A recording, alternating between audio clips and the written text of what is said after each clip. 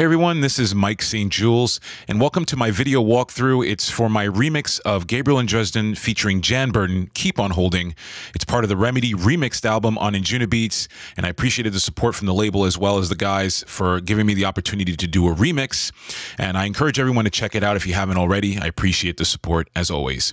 In today's video walkthrough, I am using FL Studio for this remix, and I'm going to show you how it was basically done. I'm going to show you the plugins, I'm going to show you the arrangement of the track, and actually that will be the first thing I show you here. So I'll close out the mixer, and I will extend this. So basically, I like to color code my arrangements. Going from the very top, we have in pink, we have the vocals. In green, we have the drums, very minimal as you can see. In red, the bass line and bass shot sample from the original production, as well as automation clips that are throughout the track. And in lavender color, we have synths, riffs, the lead, as well as another original stem sample. And then in yellow, we have the pads and the chord breakdown, also a stem from the original. And as you can see here, I have other bits of effects as well. So it's actually one of my more simpler tracks. What I'll do here is I'm going to play. Actually, what I'll also do here is I'll show you the mixer.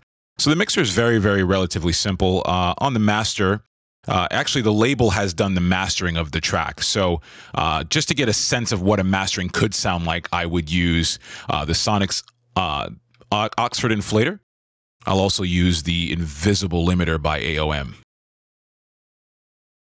So, as well as other sounds here, we have in the plugins, we do have a drum bus, but I don't have too much there.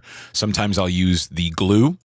I'll also use the J37 by Waves and Valhalla Vintage Verb for a room mix if I need to, and any other additional EQing. Throughout the mixer board, I also have the colors that reflect the arrangement in the playlist window. So kick, clap, hats, red is bass lines. And what I'll do is I'll sometimes bus these bass layers and put them into a main bus and use it for something like Fruity Mute 2, which basically can kind of silence the entire channel entirely. And I like to use this in automation. Fruity Balance for master volume.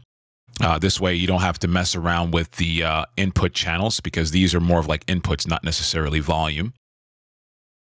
And we have a couple of other layers.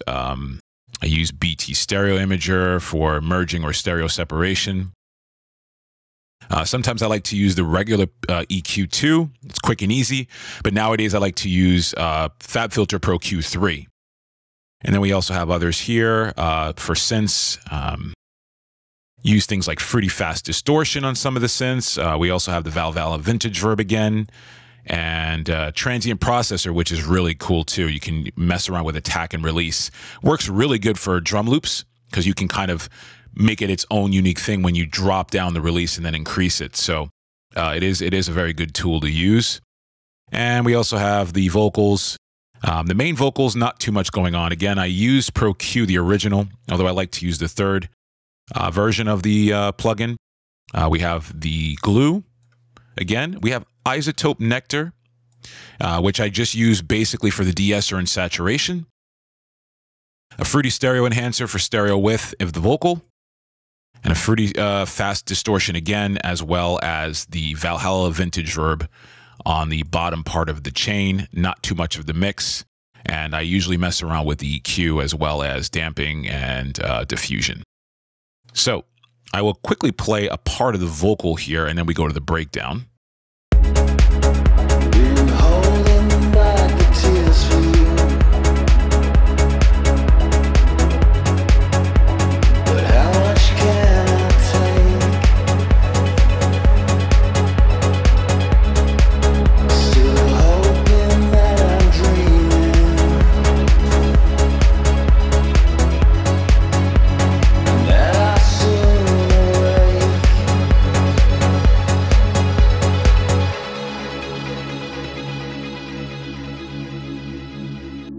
So when you get to that part, a lot of the sounds here are from the original. And I know that it wasn't really used so much in the original, but I like to use a good part of it for the remix just to give some kind of familiarity. So let me play this one. So that's the original riff, and I want to see where we are in that. That was number 48. So yeah, I added more to it, as you can see over here. Pro Q, a distortion, Valhalla, and the transient processors that I've indicated earlier, as well as the Nicky Romero kickstart sidechain.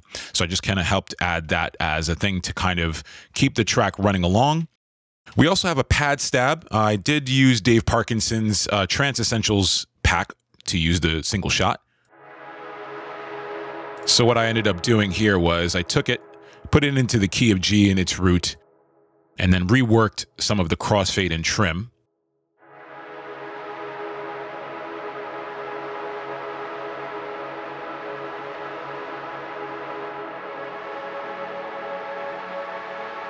Just to kind of give some kind of atmosphere to the background. And I think without the Valhalla vintage verb.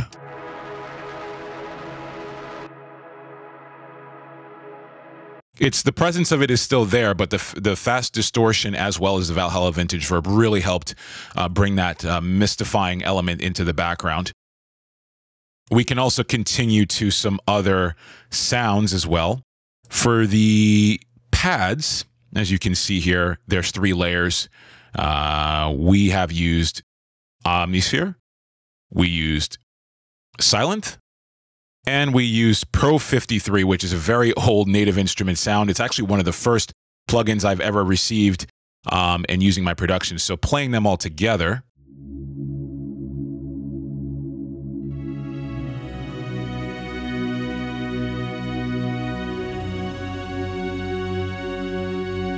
They're kind of low at the point here, but let me just move into the breakdown.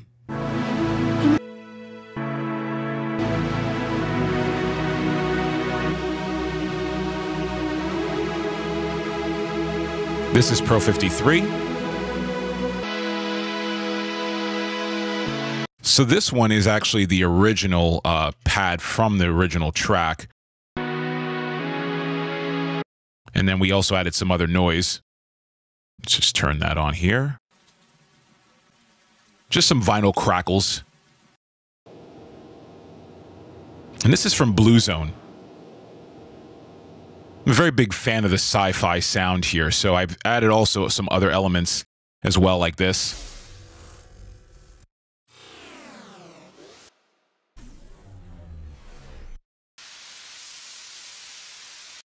Some white noise. There's an impact. And then I would also add the white noise throughout the track as well, once we got to the drop of the record. Now we'll go to the vocals here. The vocals are largely from the original track. I'll also show you here what we have in the layers. So a lot of them are the original. I did consolidate one of the, actually a couple of the stems and put it into one. Play that here.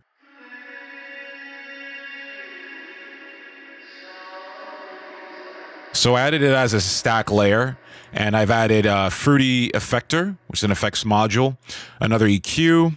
We have Fruity Blood Overdrive for saturation, Fruity Flanger, and also Fruity Mute 2 if I need to completely knock out the signal so you don't hear any of the tail end of the effect. So let's play the vocals all by themselves here. Please give me some reason to keep on holding, 'cause I'm close to folding.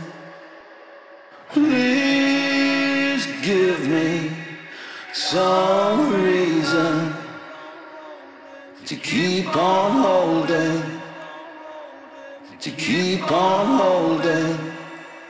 Yeah, so I kept a lot of them. I think some of them are actually dry as it is. Let me see here. So 54 in the insert. Yeah, I just have a channel, transient processor, a low pass filter, and sidechain that I would automate.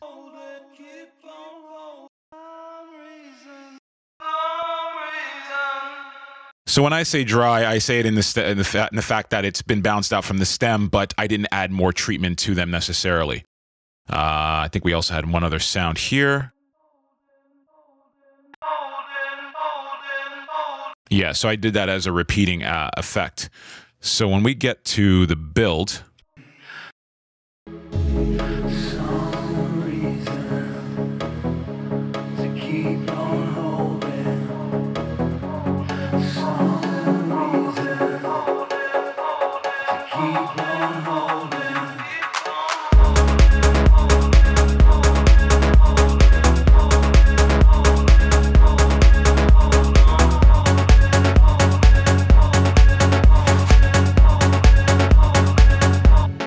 So I can next tell you about the drum sequence. Not much is going on in this at all. I had one pattern that played the kick. Let's see. Yeah, just a simple hat sequence and a clap. And I think I had a reverse clap that comes in here, just in the middle of the drop section. So very, very simple in terms of that. Not much has gone on with the kick. I do have a transient processor to increase its attack slightly. There's a Pro Q for that. I disabled these two parts in the frequency spectrum, knocked out some of the low end from the kick so it doesn't conflict with the bass line. So for the bass lines, there's not much going on as well.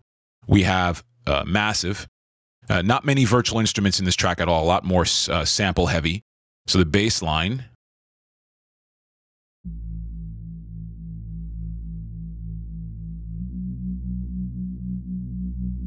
So not much there. When we get to the bass line from the for the track as itself here, again, they are sampled.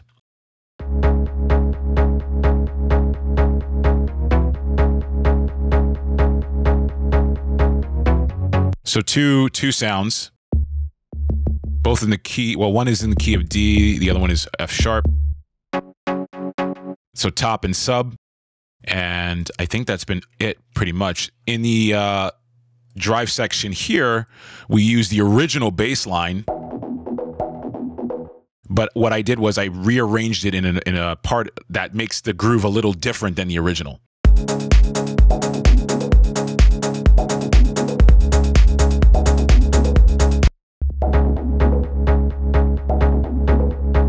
And I did a little bit of an automation to kind of with a fast filter distortion here.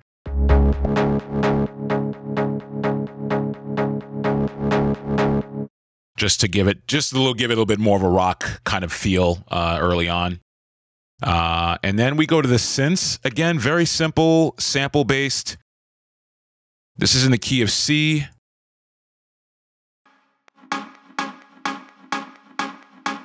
And that's sidechained.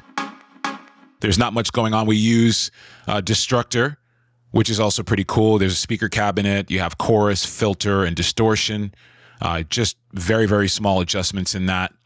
There's also Pro Q for that. There's also Kickstart, as well as a Reverb 2. I like to use the Fruity Reverb 2 a lot. Just enough decay for a room effect. So this is with it off. Yeah, it makes it more like arena-ish based. There's some automation as well. I think for this riff shot.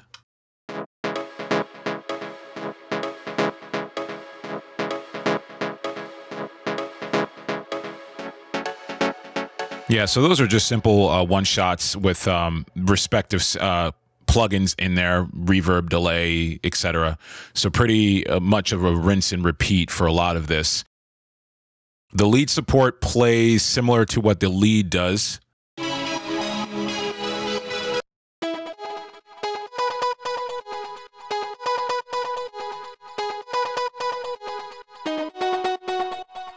So there's that. I call it a lead support, but also I actually use Vengeance for that. So just one sound, but I also tweaked it around with some other plugins.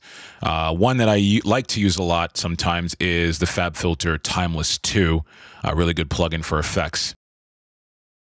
And I think that is almost it here. A lot of the other stuff is just, you know, effects and whatnot. So when you get to when everything plays together, you get its piece here.